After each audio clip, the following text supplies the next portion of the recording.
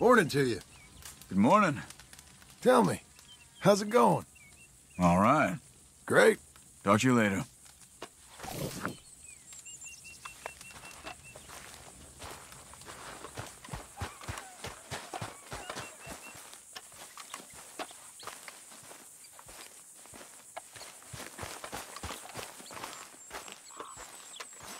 Those plans make any sense? Oh, sure. Seems easy enough, I think. How hard can it be? But I'll tell you what I think, just to be safe. I'll do the reading and planning, and you do the building. How did I know you'd try to weasel out of doing any work? Oh, now, that is plain unfair. It's inaccurate and not what's going to happen. I'm simply going to use what I've got, which is a brain. While you use what you've got, which is less of a brain.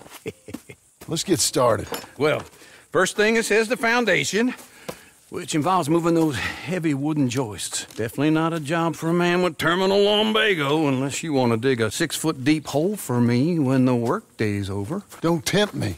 Oh, here comes Charles. Maybe he can lighten the mood a little. How'd you get on? He'll be back, but not for a while. Charles, dear boy, John needs help moving these joists. Now, come on.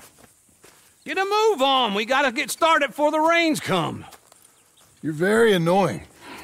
He's right. We should get on with this.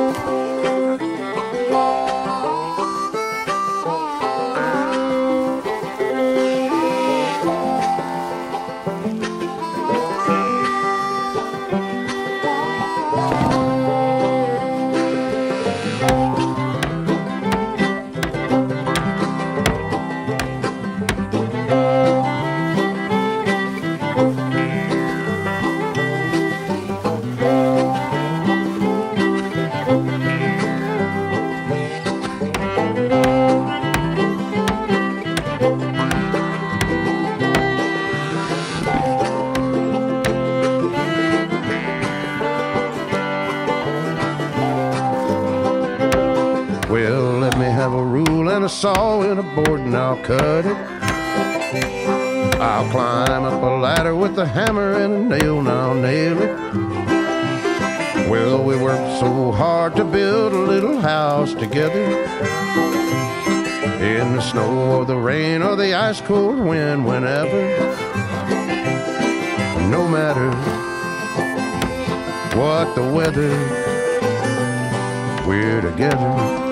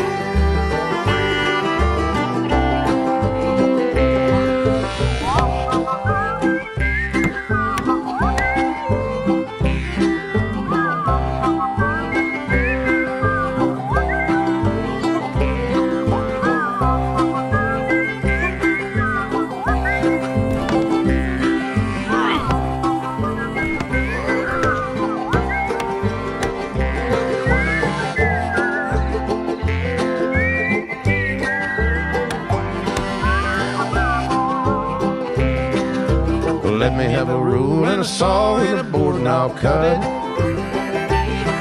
Climb up a ladder with a hammer and a nail and I'll nail it. Well, we worked so hard to build a little house together. In the snow or the rain or the ice cold wind, whenever. No matter any weather, we're together.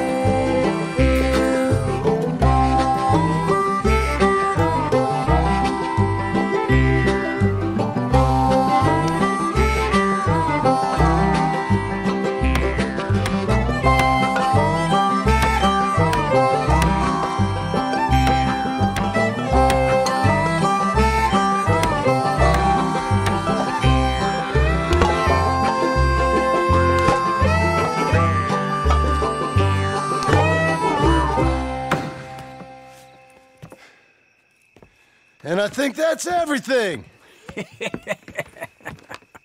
John Marston, you have a home. So do you. Oh, I know. And you, Charles, as long as you'll stay with us. Thank you. Gentlemen, to this happy home. Well, at least till this fool gets his woman back.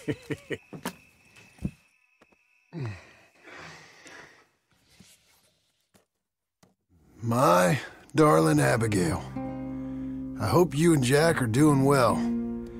I remain a fool, and I'm sure I shall die a fool. But I'm trying very hard to be something like the man you deserve. I have done something very silly in an effort to impress you. And that is, I've purchased a home. The land you read about in the newspaper up at Beecher's Hope is now ours, and we are going to try our hand at ranching. Mr. Geddes kindly helped me buy the land. I met Uncle while I was coming out of the bank, and while I know your feelings about him, he has been enormously helpful in his own fashion. Charles Smith has also appeared and is unsurprisingly a pillar of strength. Together, we've built you a home. I hope soon to show it to you. I miss you and the boy more than I can express. Please, come back to me. Yours always, John.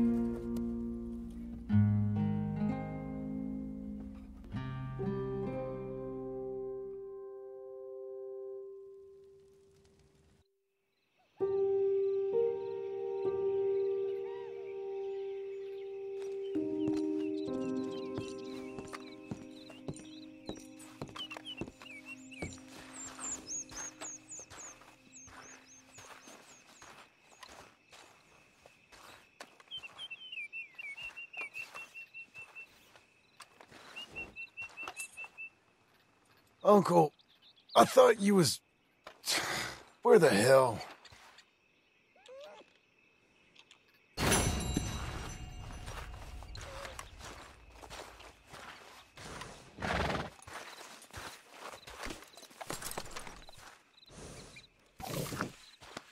There.